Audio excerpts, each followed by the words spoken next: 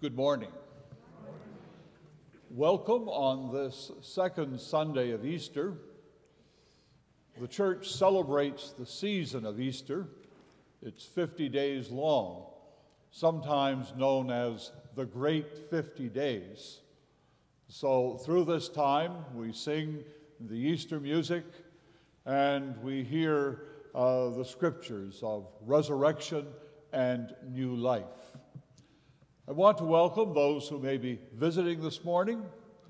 There is a time of refreshments and conversation after church. Everyone is invited to that. I want to welcome those who are joining us via Eastlink TV, because you too are part of this congregation. I see that there are some snowbirds back this morning, which is a good sign. It means that winter must be coming to an end. So we're glad to see you because you're you, and also because you may be a harbinger of better days. I have a sympathy announcement. We extend our sympathy to Roger and Margaret MacArthur on the death of Roger's brother Warren in London, Ontario. And in birthday announcements, Kate Scantlebury will be 8 years old on April the 13th. I think Kate was one of the first baptisms I did when I came to Trinity in 2007. Charlie Ross will be 10 years old on April the 16th. And Roger Gordon will celebrate his birthday on April the 17th. And Pearl Tomlinson will be 95 years old on April the 17th. And she's part of our Eastlink congregation. The UCW General Meeting is tomorrow morning at 10 a.m. Judy Irwin will be showing slides and speaking about the 150th anniversary year. The study group on C.S. Lewis continues on Monday night. We will be looking at Lewis's Mere Christianity. Committee meetings this week: outreach Monday at 7 p.m., pastoral care Wednesday at 5:30 p.m., and property on Wednesday at 7 p.m. This is a community announcement. There will be a workshop on the basic income guarantee at the Murphy Center on Thursday of this week at 6:30 p.m. Also at the Murphy Center and also at 6:30, the Holocaust Remembrance Service. The speaker will be Beatrice Linsel. During World War II, her family lived in Holland and hid a Jewish family of 4. And then finally, a reminder of the congregational meeting, which is going to be held next Sunday after church.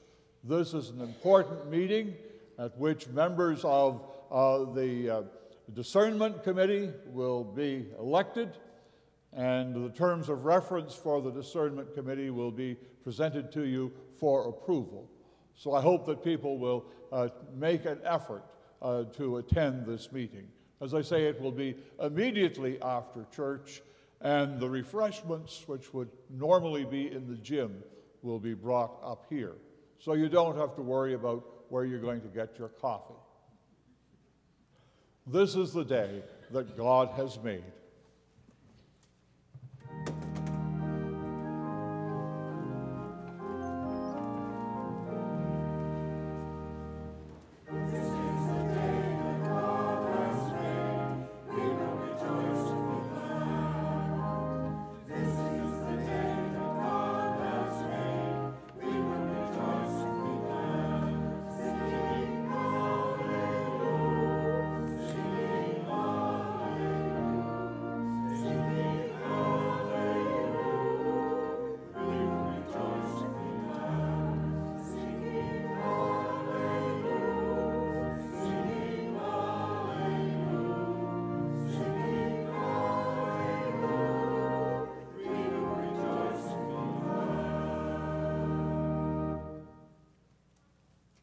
Once there was a person who said such wonderful things and did such marvelous things that people began to follow him.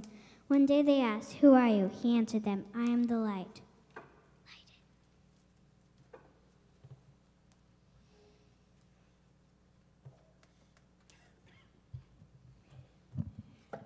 We sing of Jesus raised from the dead. We sing hallelujah. In Jesus' life, teaching, and self-offering.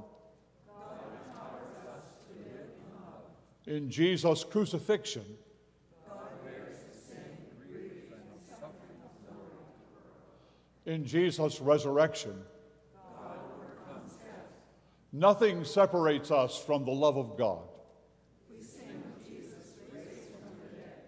We sing hallelujah. And our first hymn is number 169, Good Christians All Rejoice and Sing.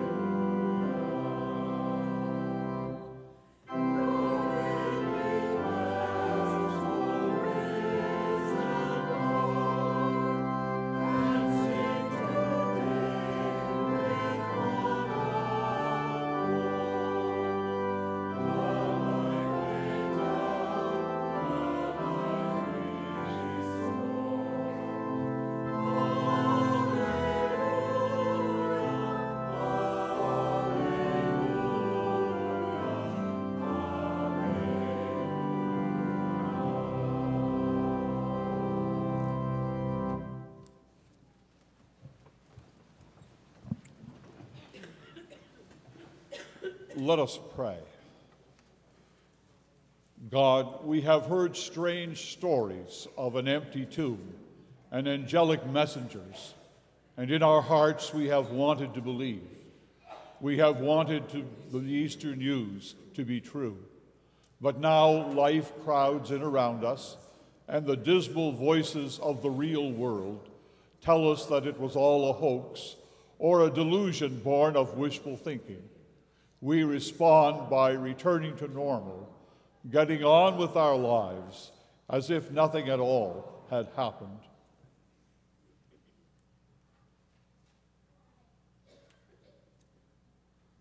Raise us up, O God, as you raised Jesus from the grave, as you raised the first disciples from fear and despair.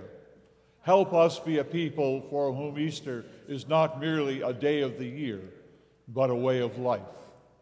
Amen.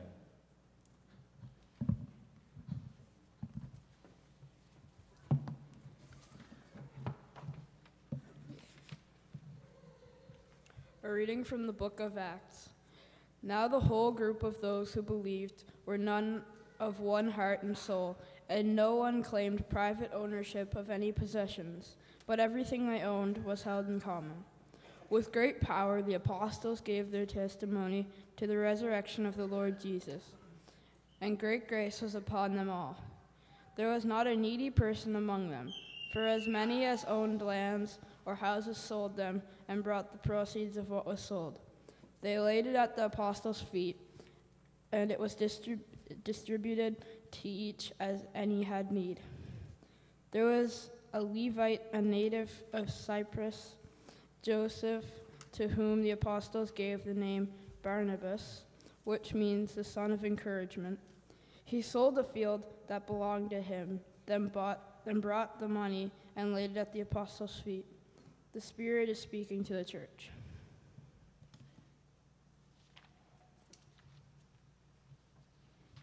We're going to sing number 121 from More Voices.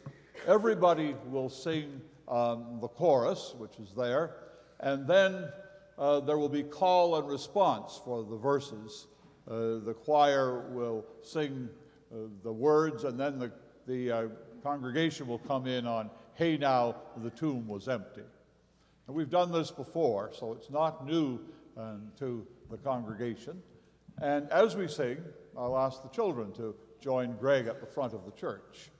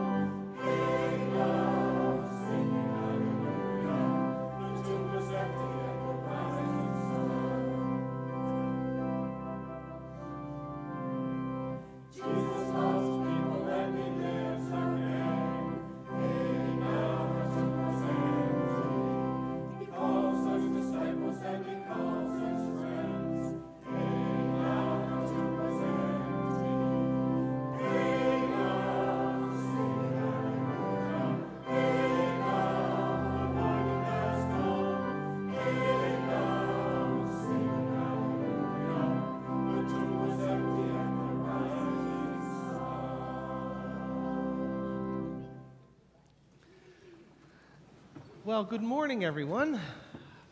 Can you come a little closer? And have a look at me. There we go. Wow, what a nice orange coat. That's very close. Thank you. It's a sweater. Wow. Well, I got a problem. I have a challenge, and I need your help. Do you think you'd be able to help me out here? You think so? You know that I have 2 really wonderful dogs? You didn't know that. I have 2 doggies. I do. You have 2 as well? Well, my dog, you have 2 as well? My dog, one is named Ben, and the other name is Jingle. Jingle and Ben. Now, I have a problem with them. Yesterday, I gave Ben and Jingle 1 bone to share. And they didn't share very well. Guess what happened? One had it And what do you think happened when the other one wanted to share? They didn't fight, but they growled at each other. No, they didn't attack me at all. So my problem is, I want them to share. And they're not sharing. Give them 2 bones, but that wouldn't be sharing, would it? I could cut the bone in half for them, but I want them to take the bone and one would nibble a little bit at it and then give it to the other and nibble. Do you think that's going to happen? No? You think it might get worse before it gets better, if it's a sharing thing? Yeah. Yeah, I think so. Well, in the Bible... I shared, but I have too much money in my piggy bank. Oh, you do? You share. That's good. In the Bible, which was read a little earlier, talked about a community that gathered together, the early Christians, and they said they shared everything. What do you think of that? Yes. Now, I'm wondering, what sort of things do we share? What are some things that we share? We share friends. And share food. We share food. Family. Do we share the table? Yes. Yes. Do we? Share the Bible, the church. Okay, share the Bible, the church, the songs. Do we share plates and cutlery at home? And books? We share books. We share jackets and hats. Anything else we share? Mittens and coats and toys and boots and beds. There we go. Yes. Pardon? Sprinklers? Yeah, we share those. We run through them sometimes, don't we? Yes. Oxygen, that's right, the air that we breathe. What about the sun? Do we share the sun and the sky and the moon? Now,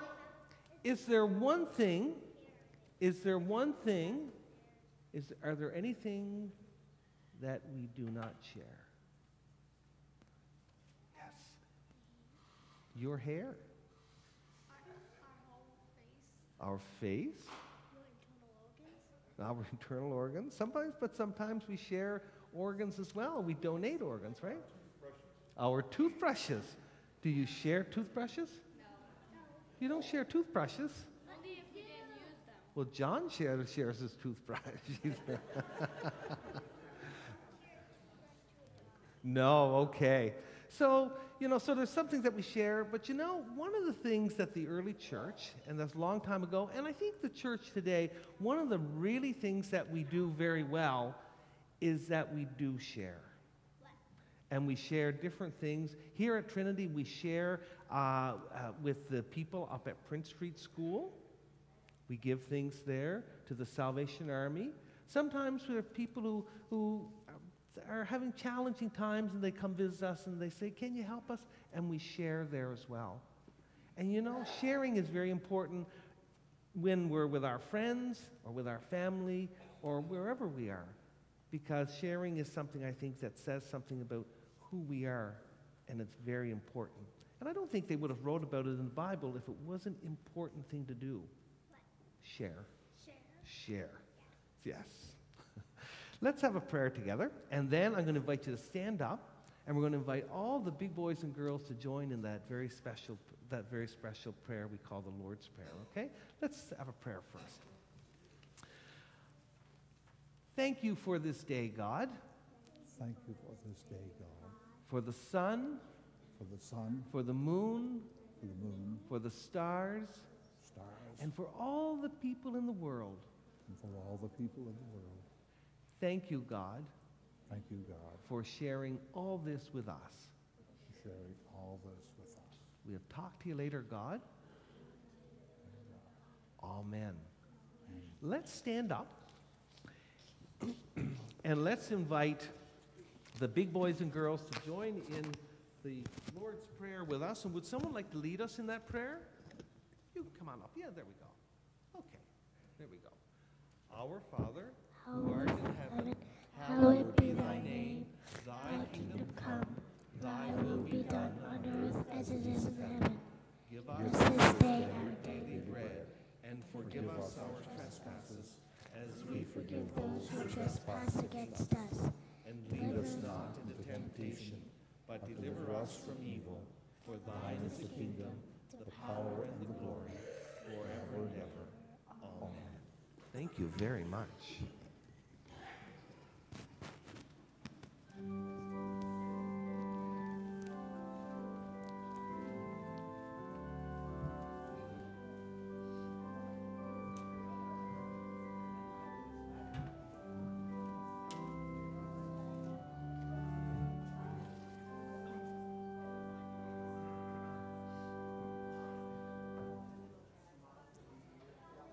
In the slide on the screen, you can see some members of the Trinity who were in a recent production of The Wizard of Oz. You can see Charlie Ross, and then wearing the crown is Kristen Thompson. And is that Grace Gauthier with the sweater on? Anyway, Grace was in the production as well. A reading from the Gospel according to John, chapter 19, beginning at chapter 20, beginning at verse 19. When it was evening on that day, the first day of the week, and the doors of the house where the disciples had met were locked for fear of the Jews, Jesus came and stood among them and said, "Peace be with you." After he said this, he showed them his hands and his side. Then the disciples rejoiced when they saw the Lord. Jesus said to them again, "Peace be with you. As the Father has sent me, so I send you." And when he had said this, he breathed on them and said to them, "Receive the Holy Spirit. If you forgive the sins of any, they are forgiven them. If you retain the sins of any, they are retained." But Thomas, who was called the twin, one of the 12, was not with them when Jesus came. So the other disciples told him, "We have seen the Lord." But Thomas said to them, "Unless I see the mark of the nails in his hands, and put my finger in the mark of the nails, and my hand in his side, I will not believe." A week later, his disciples were again in the house, and Thomas was with them. And although the doors were shut, Jesus came and stood among them and said, "Peace be with you." Then he said to Thomas, "Put your finger here and see my hands. Reach out your hand and put it in my side. Do not doubt, but believe." And Thomas answered him, "My Lord and my God." Jesus said to him, "Have you believed because you have seen me?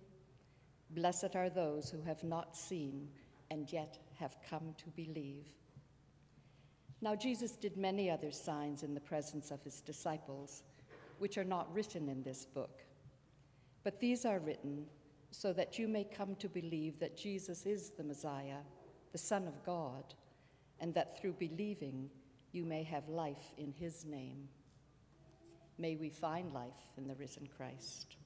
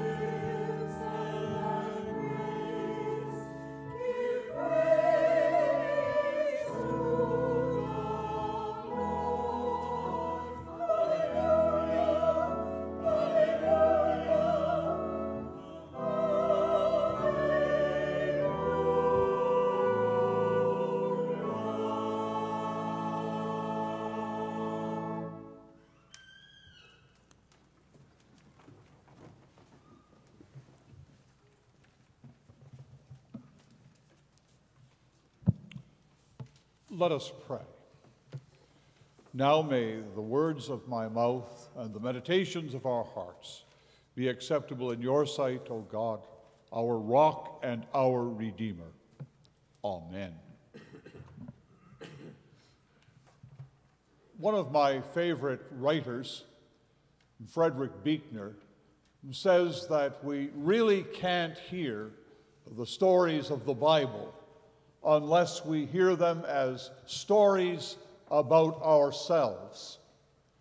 We have to imagine our way into them. For example, when we hear the story of the prodigal son, the young man who wasted everything and then finally in desperation came home to his father, we have to be the prodigal. We have to come with all his anxiety, all his foreboding, all his worry that the door will be slammed in his face.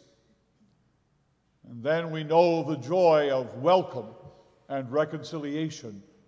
Or we might imagine our way into the Father who here has a chance with his son again, the son whom he thought was lost forever. Now he has an opportunity to make a new beginning, to mend this relationship, which appeared broken beyond all recall.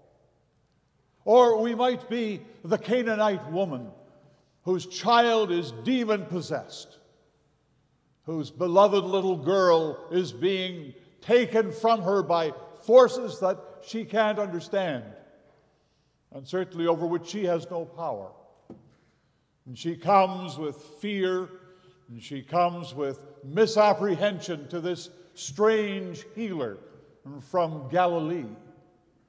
And she knows that as a Gentile, she's likely to be driven away and to be scorned, to be told that she's of no account. And that's what happens at first. But she persists. And so her daughter is healed. And she hears from Jesus of Galilee, "Woman, great is your faith." If we're going to hear this story, we have to be that woman. Is there any story easier for us to imagine our way into than the one that Gail just read? John's account of the evening of Easter Day, when the disciples are gathered together, they are behind closed doors for fear of the Jews. That's a strange statement. All of these people are themselves Jews, but they are afraid of the people who have arrested Jesus and handed him over to be crucified by the occupying power.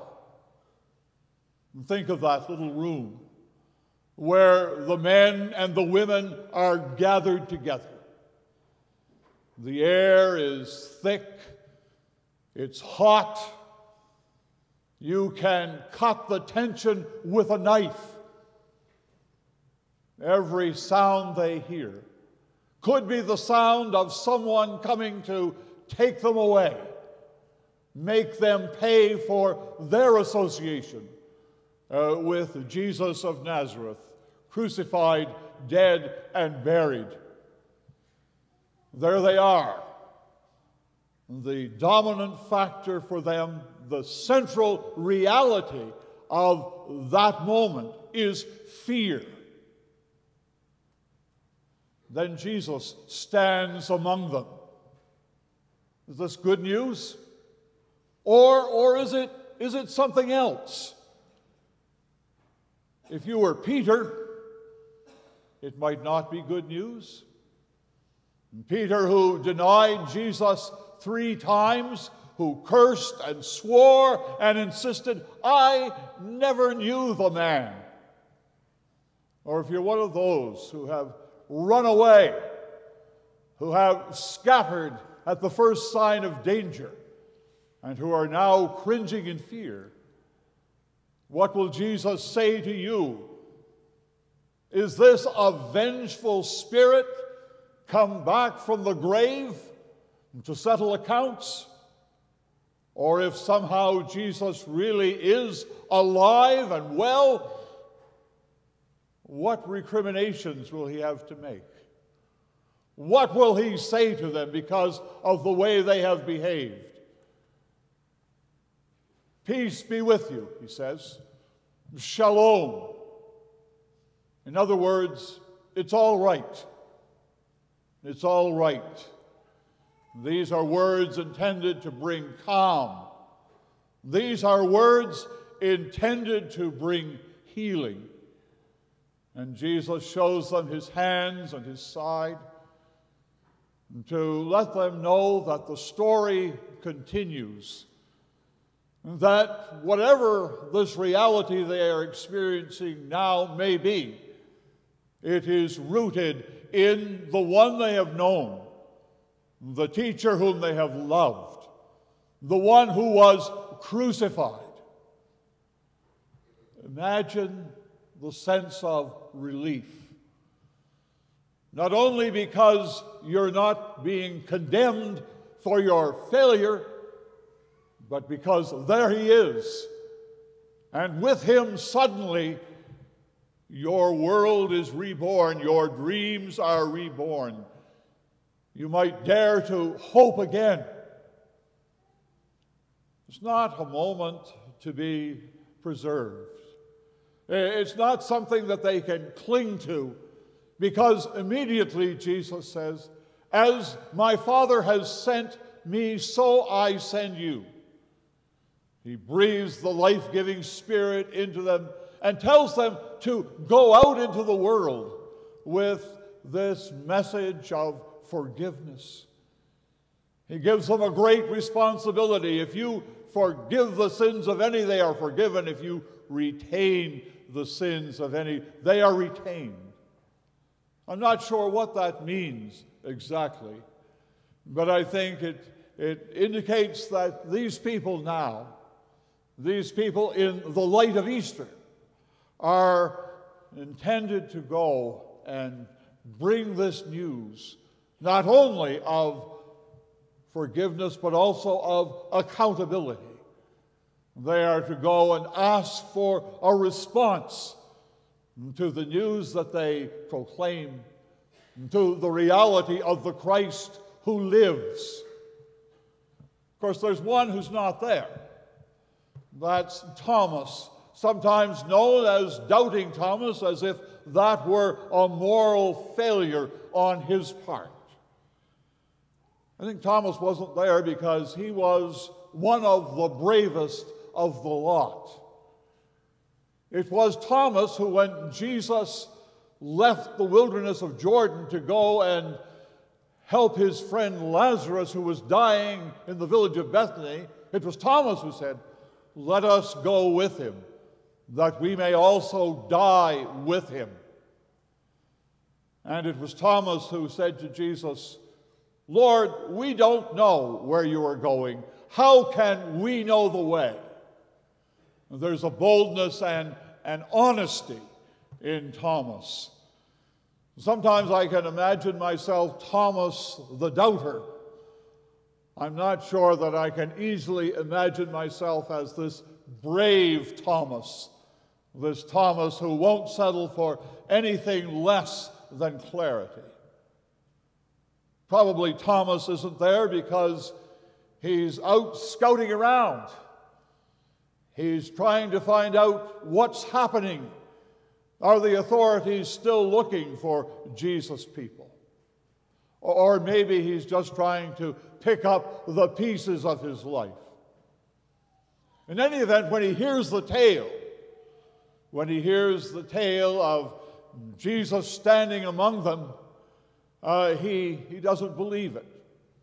So I won't believe until I put my hands into his wounds.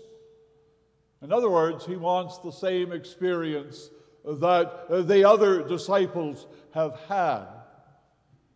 Thomas is not so much a doubter as he is a realist. He knows the limits of this world. He knows that the dead don't rise from the grave. He knows that if you follow Jesus, you're very likely going to have to die with him. He knows there's a lot about Jesus that's not easily understood. But he's not going to buy this one until he encounters the real thing, until he encounters the risen Christ. So again, the words, "Peace be with you." Buechner says that at that moment, when Thomas encounters Christ, he begins for the first time to see with his heart rather than with his head only or with his mind alone. Because the heart can see things, the heart can comprehend things that the mind cannot. And think of your own experiences of falling in love. You brought your fiancé home for the first time, and your mother said, "What do you see in him? What can you possibly see in that loser?" But your heart saw, and you were head over heels in love. It's a bit like this for Thomas. At last his heart sees beyond the limitations of the grave, and sees beyond the stark reality of death. He sees the very power of God in this one who is there with him and with the others. "My Lord and my God," he says. And so he too is commissioned. I said we need to imagine our way into this story. It's not difficult, is it? Fear is the main feature of our contemporary landscape. Be afraid. Be very afraid. What do you need to be afraid of? You need to be afraid of terrorists. They're all out to get us. And no sacrifice of liberty, no sacrifice of civil society is too great, surely, to protect us from terror. You need to be afraid of what will happen to the economy. You need to worry about that. You need to be in constant dread.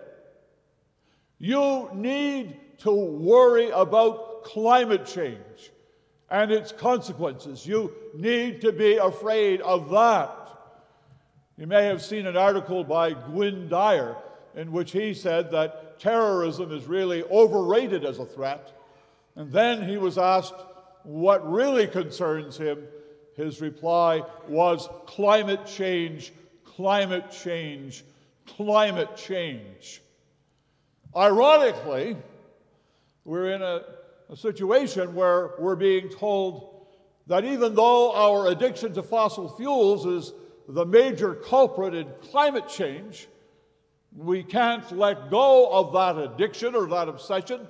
Why? Because it will be bad for the economy. So you see how one fear fuels another.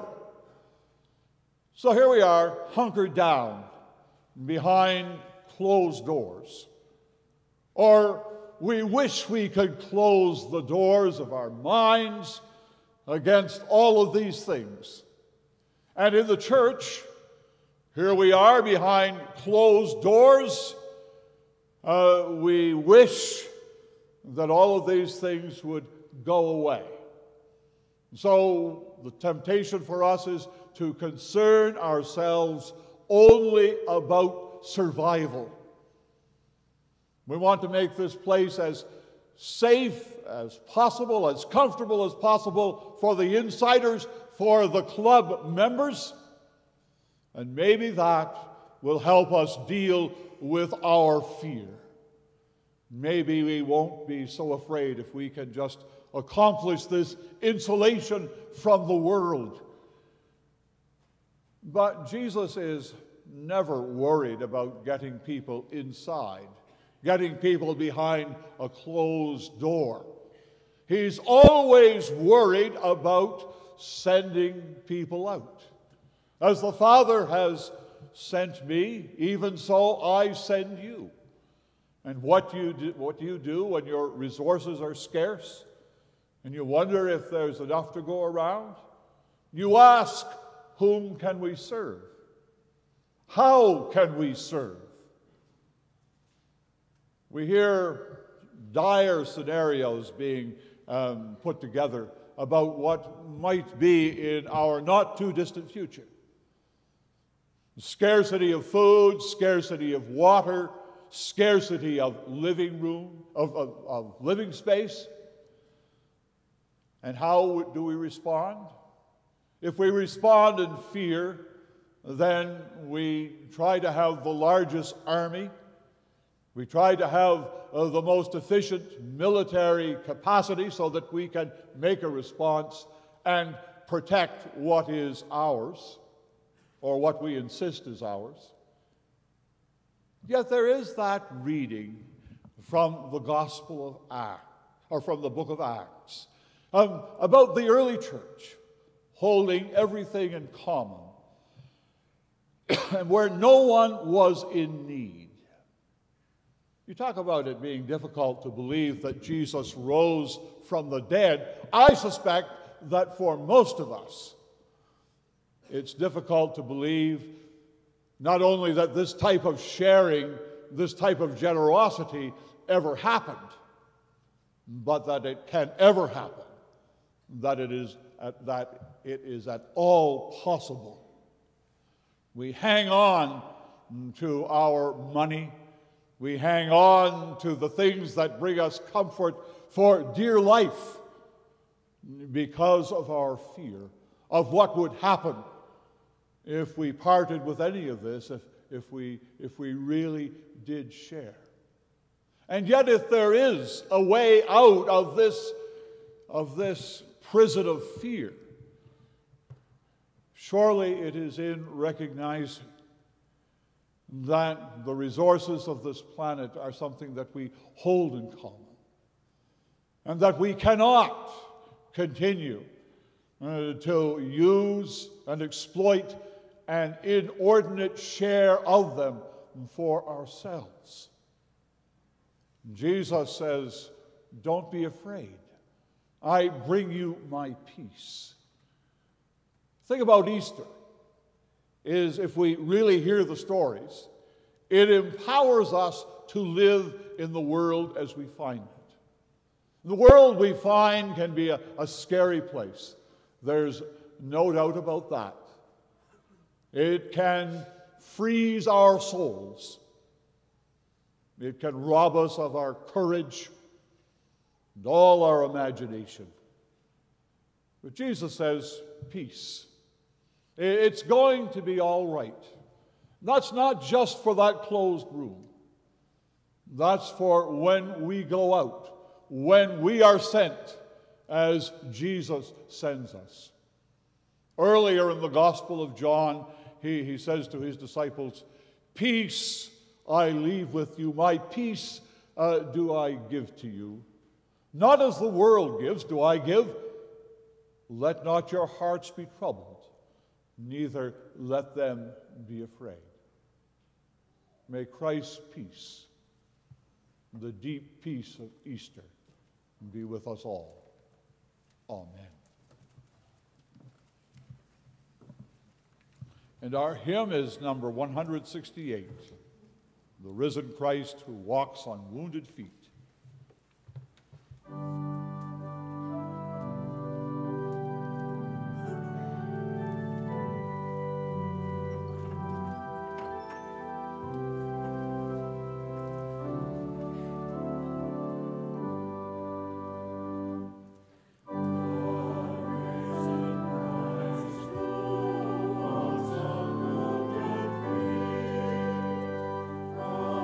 garden to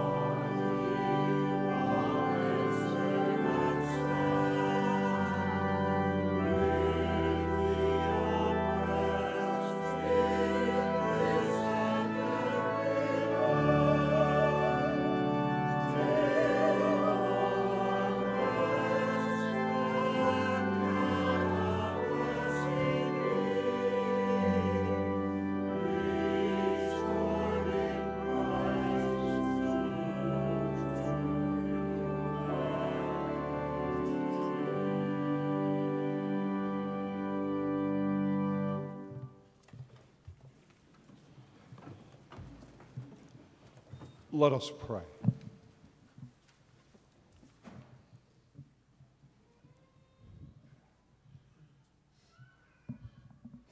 This day, O God, comes to us like the light of Easter Day. As we are struggling, trying to grope our way out of a long, hard, dismal winter, we rejoice to be warmed by the spring sun.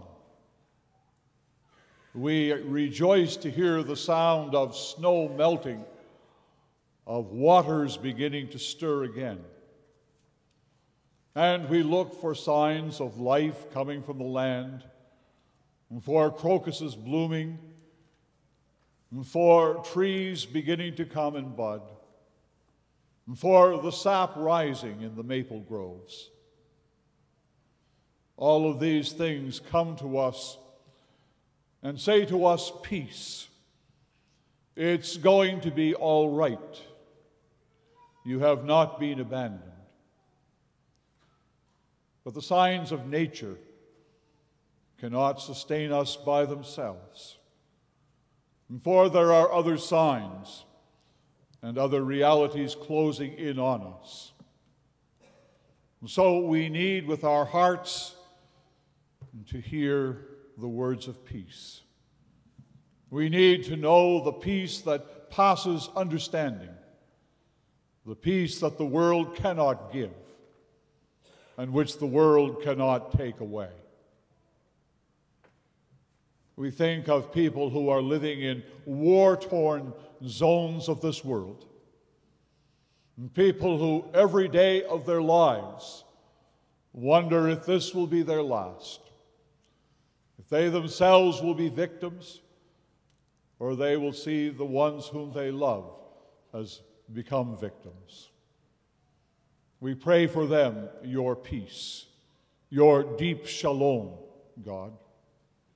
We think of families who are torn apart by strife, and people who love each other and yet cannot live with each other, and in some cases come to hate each other, and so that the places where they live, their homes, are a kind of foretaste of hell. We pray for your peace, and for your deep peace, God. We think of our congregations, places where people bring their anxiety about their own health, the health of those whom they love, bring their grief, and bring their fears at what is coming upon the world. We think of this congregation. We pray for your peace, God, and for your deep peace. And we pray that as we know your peace, we may be like Joseph the Levite in the story in the book of Acts, who became Barnabas, a son of encouragement. May we be sons and daughters of encouragement for one another first of all, and then for this world, and so much in need of peace, so much in need of love, so much in need of healing, so much in need of courage and encouragement. Jesus, stand among us in your risen power, and we too will rise to new life. Thanks be to God. Amen.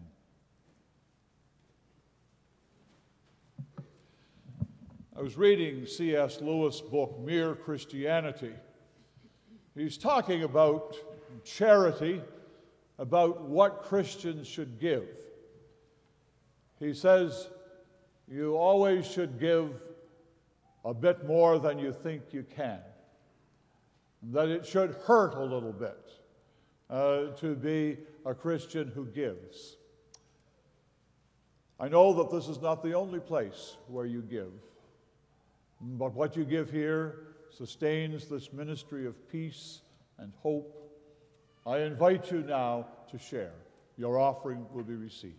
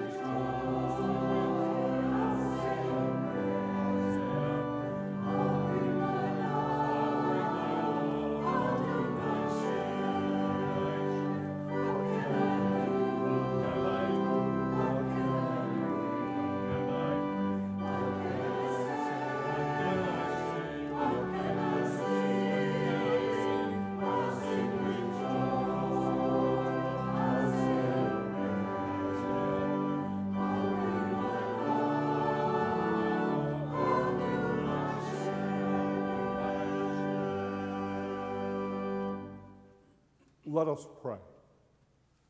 In the name of the wounded Christ, we offer these gifts, God. May they be a means of healing for many. May the act of giving generously be a way of healing for us. Amen. Christ is alive. Hymn number 158.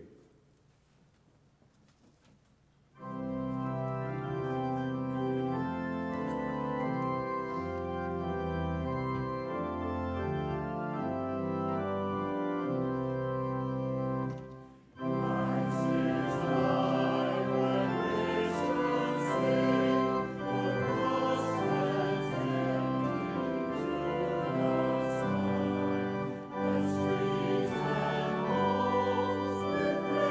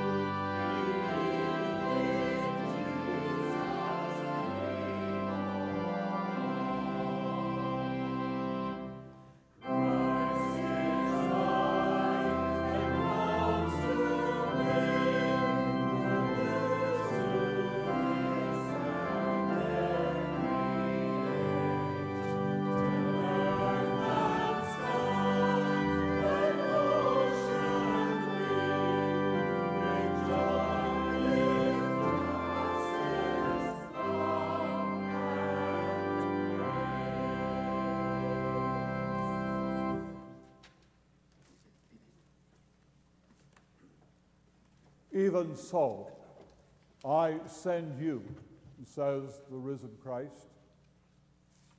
Christ sends us to live resurrection, to embody hope, to embody love that cannot be defeated by hatred, to bear the good news of forgiveness and new beginnings.